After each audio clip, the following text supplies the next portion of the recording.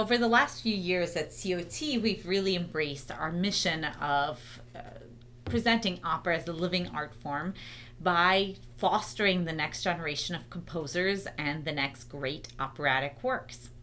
And part of how we make that possible is by developing brand new work.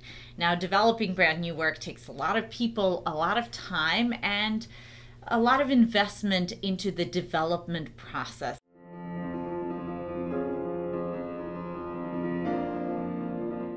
It used to be that operas had much more time for development, rehearsal, many performances, not just the initial production, but performances in different cities. So when Puccini, when Verdi, when all of these great opera composers were writing their works, those pieces were rehearsed much more extensively, and during those rehearsals major changes took place.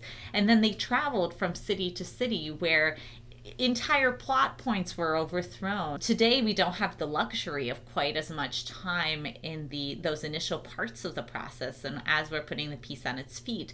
So we invest in the development and the workshopping process to make sure that those changes can happen, to make sure that this draft can become a complete work, one that is meaningful to the audience members as well as the performers and the creators.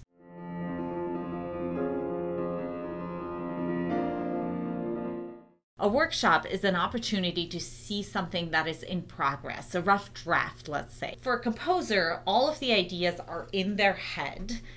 They put them down on paper, and you can't know exactly how it will turn out until you perform it live, often for an audience. In these workshops, we try out the piece in a smaller context. There are so many changes that happen during the workshopping process. The notes are changed, the words are changed.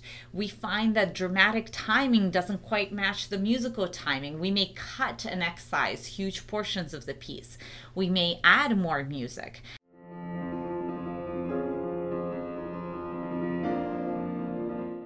The types of changes that take place, many of them have to do with the clarity of the story. So one of the most important things we take away from a workshop, and especially the feedback sessions at the ends of the workshop, is what's not clear, what is confusing. In this rough draft, there are always assumptions that we as creators, as those who are performing the piece, make that do not make it to the audience. And opera, ultimately, in my opinion, should be like the movies. You should be able to go in not knowing anything about the subject matter of what you're about to see, and to experience and get something out of the experience, and to not walk away being confused by the story or by the words or whatever it might be. A thoughtful and constructive discussion after the first listen is absolutely critical and leads to huge changes.